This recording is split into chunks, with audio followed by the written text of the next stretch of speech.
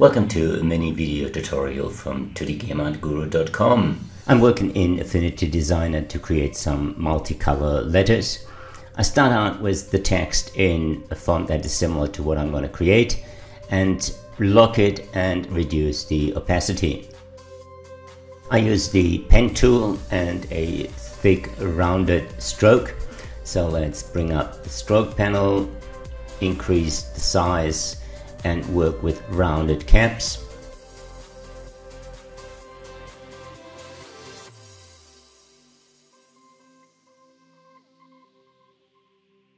This one will have really bright colors, so I choose the stroke color to be a bright orange to start with.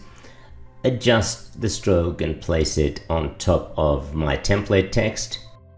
Once I have the base line, it's a matter of duplicating and adjusting using the node tool.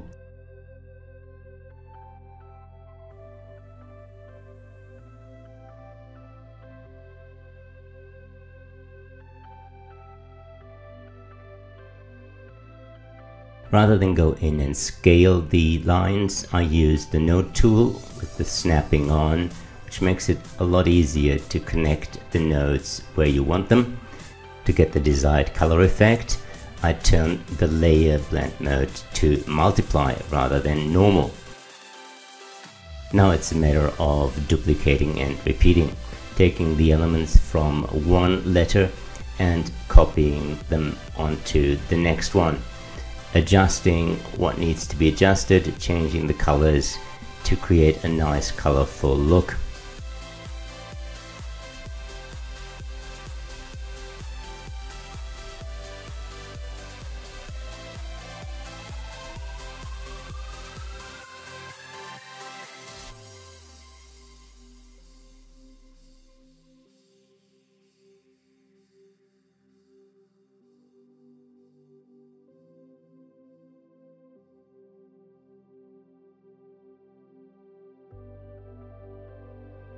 One of the key advantages of working with vectors is the ease with which you can recycle design elements.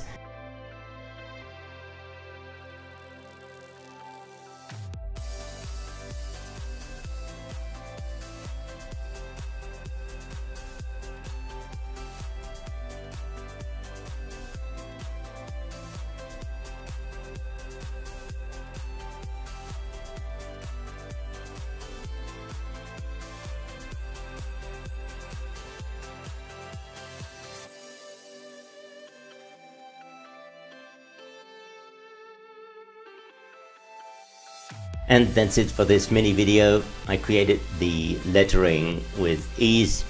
Play around with it. I had a lot of fun with this and I hope you enjoyed this video.